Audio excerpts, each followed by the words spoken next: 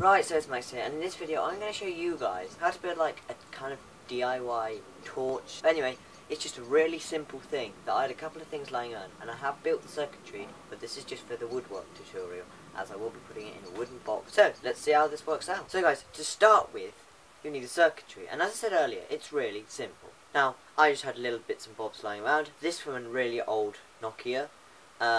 Same with the battery as well, that was from a really old Nokia. And this was from one of those like camping lights that you push, the round ones, and that have 3 LEDs. As you can see, you push. And this one's really bright because it's 0.7 volts more. This is 3.7 volts, and it should go in at 3 volts. So it's quite a bit brighter, but not too bright that it will overblow the resistor or anything else. So that's cool. So all we have here is a charging port that goes straight to the battery.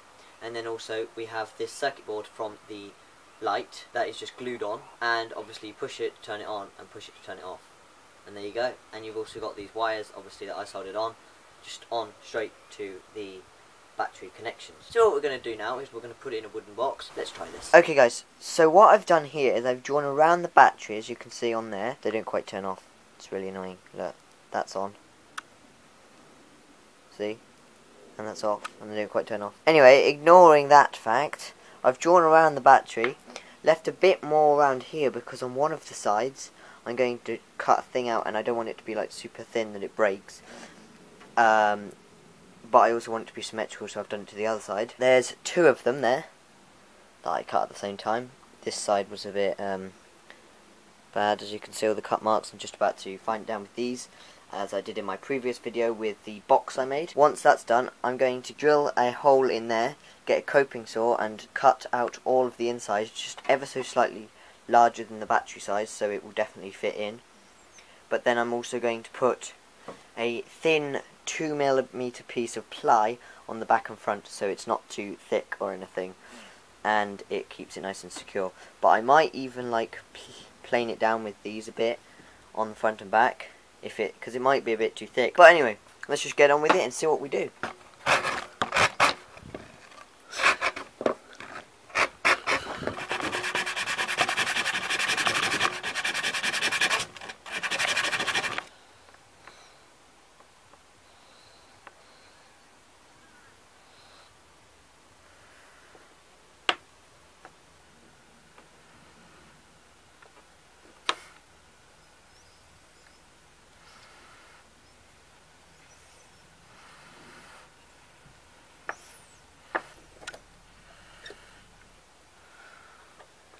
Okay guys, now I'm going to sand it down with some 240, as you can see, very lightly. It says P240, which just will make it extra smooth, as I can feel. That feels like one piece. If you were to just come around, instantly pick that up, you think it's one until you like look really closely. There's a direct line down the middle. Just going to do it here. Super smooth here, and solid because the glue's dried and everything. So now we can get drilling and cutting with my coping saw.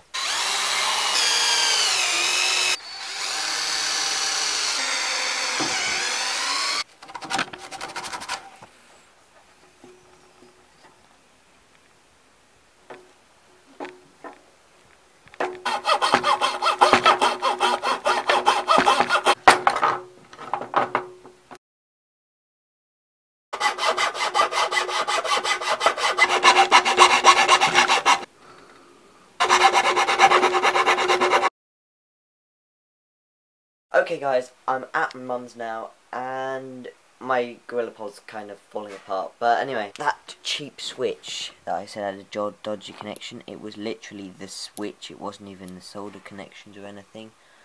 Yeah, I've checked that in the bin.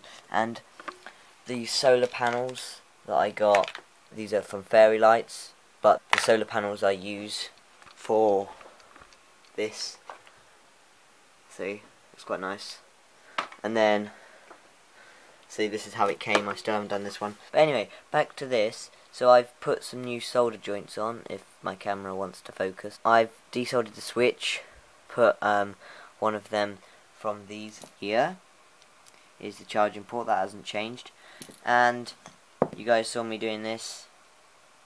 2 pieces of ply stuck together with the cut out, made out with a coping saw.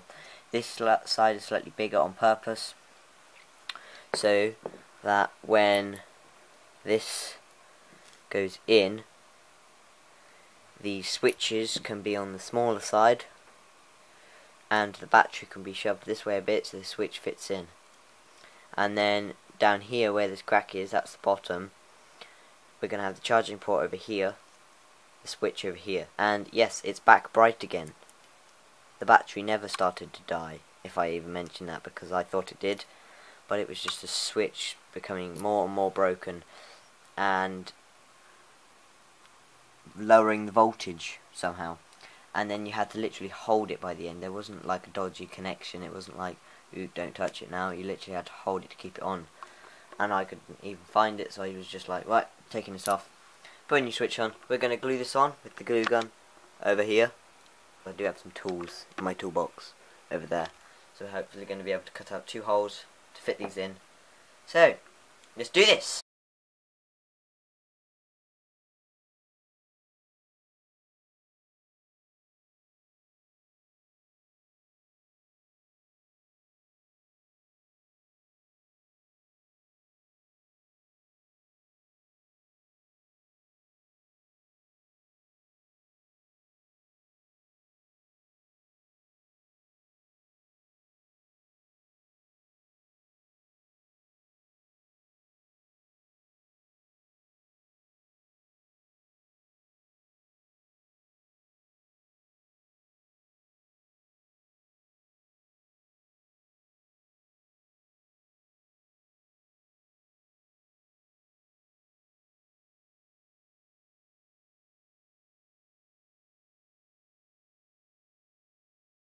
Okay guys, so there we go.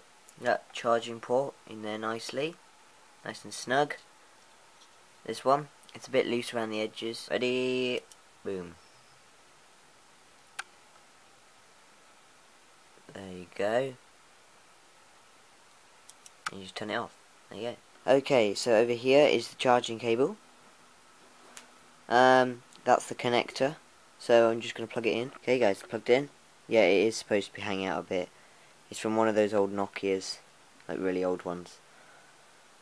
And there you go. It plugs in nicely. It just goes straight in 5 volts, no charge regulator or anything like that. So yeah, it all works at the moment, which is really cool. Those LEDs look cool on camera.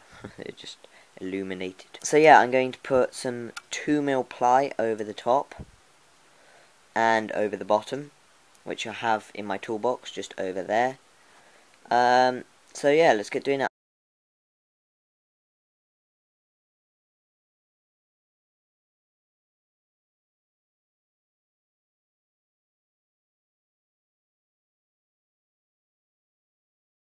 Okay guys, so I have cut both front and back pieces. Hang on. That one goes on like that. And in this one, I've put some blue tack on the LEDs and then pushed that on, and it's come out with the little dots of blue.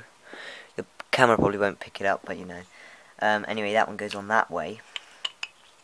And what I'm going to do now is I'm going to drill them out. But I'm going to do it on here so I don't make a mess. So, let's do it. Okay, so, yeah, a bit messy obviously, I'm going to sand that down. But, I kind of split it slightly down there, but, you know, once I've glued it, it should be okay. Now's the testing part, I guess. Which, the thing is here. Turn that round. I hope it's alright. Oh, no. This one's completely wrong. Okay, guys, so it actually looks quite nice. So once you just have that on there, and that on there, it actually looks really nice. Look. The grain just looks amazing. I love the grain. And you've got the lovely charging port over here. Switch to turn it on and off. So now, like, you just have that showing. I've had to, like, drill a couple of them out. Just this one and this one. But it looks alright now. Now I'm just going to get the glue gun. Glue them together. So let's get to it.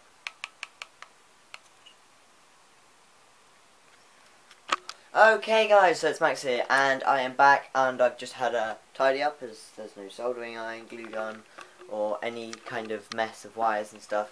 Anyway, here is the finished product. as you can see. Yeah, I did that one the wrong way around, you know, the nice grain.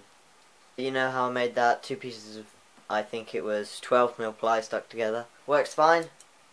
No dodgy connection at all. And then you got a port on the bottom of there, which this cable fits into. There you go. And then you can just unplug it. It's got USB on. Need USBs. Yes, I could plug it into these, or anything with USB. Even to the side of the laptop. It looks quite nice, I thought. Works fine. There you go. Just 3 little holes. Try to make it as centered as possible. But I made it centered this way, but not this way. So yeah. Okay guys, I really hope you enjoyed today's video. I hope you learned something from it as well. And yeah, I'll see you next Wednesday. Remember to smash that like button, hit that subscribe button, and I will see you in the next video.